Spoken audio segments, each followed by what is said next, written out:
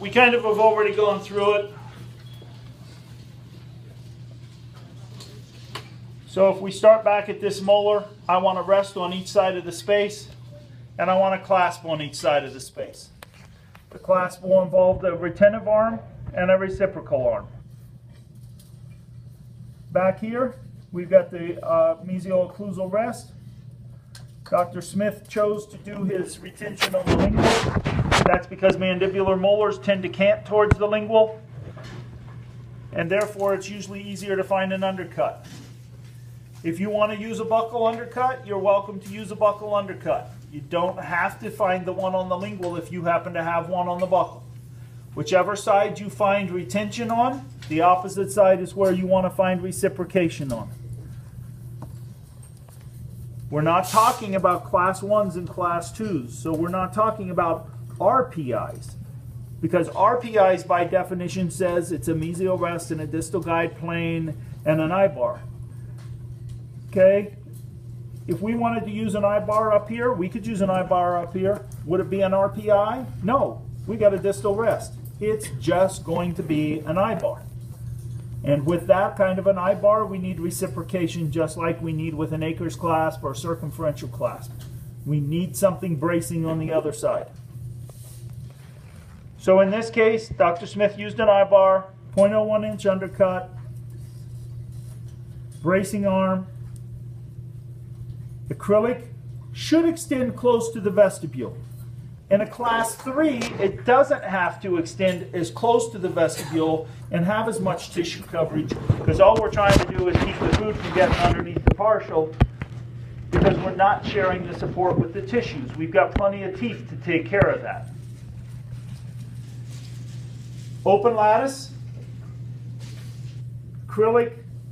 Inside, the acrylic does not cross the major connector. This is a minor connector coming up to this clasp assembly.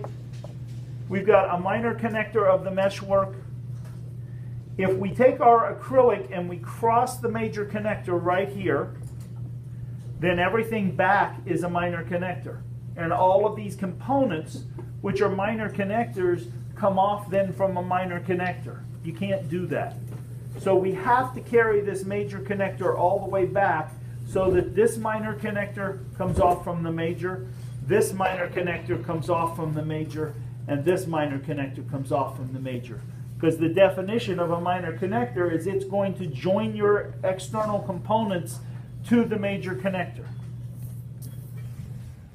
Comes around as a lingual bar, 4 millimeters wide, 3 millimeters off the tissue. While I'm talking about it, these little cross marks, which are your tripod marks, the laboratory is going to use them to relocate, get this cast back into the same orientation that you designed it in. The horizontal line is the one that they're going to use. The vertical line tells them where it's at, and the circle just helps them find it when it gets to the lab. But they have to see that horizontal line very clearly in order to reline it up on the instrument. So those of you that are just kind of making a little smudge there are now seeing that each time we grade one of these, we're getting maybe a little bit more picky with you as to how it's supposed to look. Because now we're on our third or so one of these down the line, so we're expecting that you know. Unfortunately, the further you get down the line, the sloppier you get, and you start making these little cross marks kind of blend into everything else, and then we can't really see them. Remember, they have to stay on vertical surfaces. You want 3 fairly far apart, and you want to see the little plus mark. When we come over here, this was an indirect retainer that wasn't necessary. You can put it there, it's not going to hurt anything. Dr. Smith may have been thinking, yeah, I'll put a rest there because then if we ever lose this tooth, I'm one step closer to having this designed the way I need it, because then you can actually add a clasp if you need to. If you didn't want to, you would just skirt straight across here and keep right on going. Remember, your guide planes need to be enclosed within the metal framework, and they should be about 2 to 4 millimeters in 2x4 size. They will come because they're tooth bound fairly close to the gingival tissues. Same thing here. The acrylic does not cross the major connector. Open lattice work, acrylic out here on the buckle. I wouldn't do a tube tooth there because I like my tube teeth in very small restricted spots where I'm not going to actually have enough bulk of acrylic for strength. Again, Dr. Smith used an I-bar here, retention on the lingual, reciprocation on the buckle. So in this case, that clasp is totally super bulged. When we go back up to the premolars, he actually found his undercut on the lingual there also, and reciprocation on the buckle. On the other side, he found his undercut out here. I show that to you because you don't have to keep your retention on the same side of the tooth all the way around. 3 of these, the retention was on the lingual, bracing on the buckle, and the 4th one, retention was on the buckle and bracing was on the lingual. As long as you have that 0.01 inch undercut someplace, you're okay. No acrylic down into the vestibule on the lingual. Again, we're not gaining any support from the tissue. It's simply tooth supported. Tomorrow's exam, or not exam, tomorrow's exercise, 100-point exercise that relates to today's 10-point is cast number 6. Is that right? Okay, so cast number 6 is a maxillary. So take a look at it tonight. Think about it so that you can come in and kind of be prepared. The anterior teeth are canines. It's tooth bound. The anterior teeth are canines. So because they're canines, you're going to use I-bars because they're going to be more aesthetic because they're infrabulged. So they're going to approach from the tissue and not show as much.